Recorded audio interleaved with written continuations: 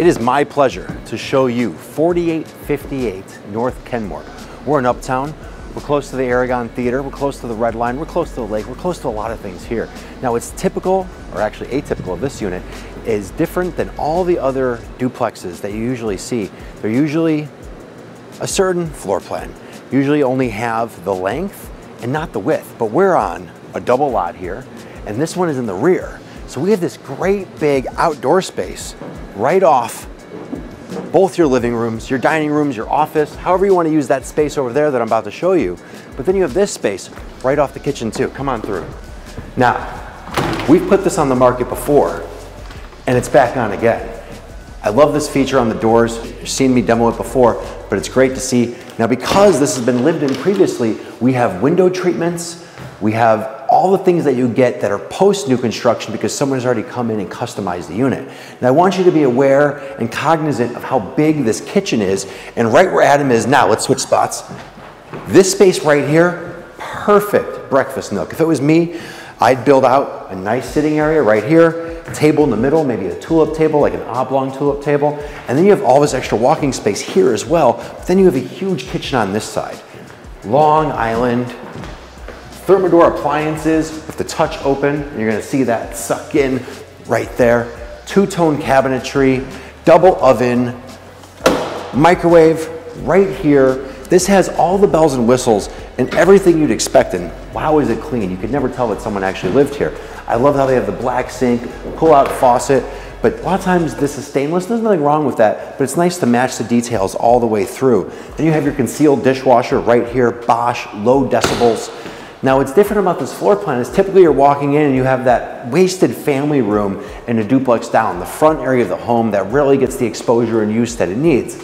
Over here, you have this separation which creates an area that could be whatever you want. I just had a son and I think this would be his play area. I would set up everything here. So you kind of have two living rooms in this sense, but a space that actually feels like something you can use because it's a blank canvas. Typically you'll have a fireplace, then you have a wall, and it's just kind of made for what you want it to. Plus, it's right off the entrance. So you have this 15 feet of depth of width that really isn't usable in a lot of places. Here, you get to do whatever you want, and then you have an office right here. Now, this could also be a bedroom. You can use it for anything you want, but this would totally be my office. It'd be above ground, lots of light. And notice how these open from the bottom. One thing you'll notice too is that, well, not this closet. Most of the closets are built out. Let me show you one over here that is. This would act as your front closet, and the rest of the home, they're all built out. Now here, I always enjoyed the palette of this home. You have large format tiles, very good color. This was actually my favorite tile that they put in the entire property because it has these gold hues to it that really warm up the space and speak to you. Tall soaking tub, hand shower. I love when they have these that has the waterfall pour, and then of course these fun mirrors to illuminate, and then a push drawer for easy access for everything you need below. Now, let's go look downstairs.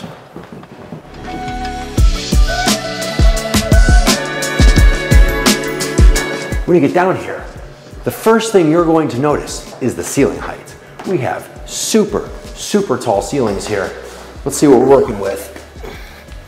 Yeah, basically 10 feet. It feels larger because you're below grade and you have the high windows pushing everything through. Now, instead of a large living space down here that you can't use or just a bunch of bedrooms, you have some of the bedrooms. Remember, there's one upstairs, but then you have this 3 spaces to go to. So let's start in the primary. Let's see what that's all about. Now look at this room. I promise is going to be one of the largest rooms you see in Uptown. I haven't seen a primary this big since we were in a single family home. This is enormous. You have the same turn and tilt windows here with the window treatments already installed, as I promised. Closets already built out, tall 8-foot doors here as well, not the smaller doors. And then you have a nice sizable bath to use. Remember, you have the full tub upstairs, you have the dual sinks here, nice big party shower here, linear drain right in the middle, large format tile again, and the same type of functionality here, but you have 2 drawers, one for the top, one for the bottom, plus these fun mirrors. Now, closet space is huge. We have 2 more bedrooms down here, plus some closet space as well. So we come through here, we have our washers and dryers. What I like about this is how big this space is. You can do whatever you want here. This is probably where your cleaning products are gonna go, or you can be hanging things up. Whatever you want to do with it, it fits me, it'll fit whatever you need. And then you have your mechanicals. Now mechanicals can be boring, but here's the important thing you want to note. You see this? This is your radiant heating system. This is gonna heat this entire level. That's a nice feature to have. And because of that, you also have a dual zone. So we have a Nest upstairs, and we have a very fun thermostat upstairs that I'm gonna show on our way out. Then we have access to the rear. And what I like about this, I'm all about the small details, as you know. One extra layer of security. So this leads to here, and God forbid someone open this or leave it open, you could come right in, but you'd be stuck at this door. So I want to have that extra layer, one more security door to get through. Now we have a relatively normal sized bedroom here. We're working with 10.2 by 9.5. Tall doors, tall closets, lots to hang.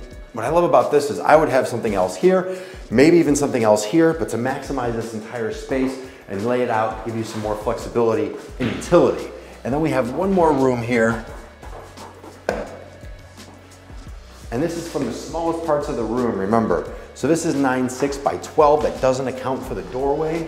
And then you have this interesting closet. So you have this for your everyday stuff, use it how you should, and then you can come through here, and then this goes to this space. Now, you have all your wiring here, all your low voltage, and you have the sump pump. And then our final bath to show is this one right here. We have dual sinks, stand-up shower, warm tile right here, darker tile right here, and I like how they use these long planks to give you a different format than you see in the rest of the property. I want to show you this. Come and see it. If you're looking at our properties and you're looking for something, reach out to us. I'd love to show you all that Chicago has to offer.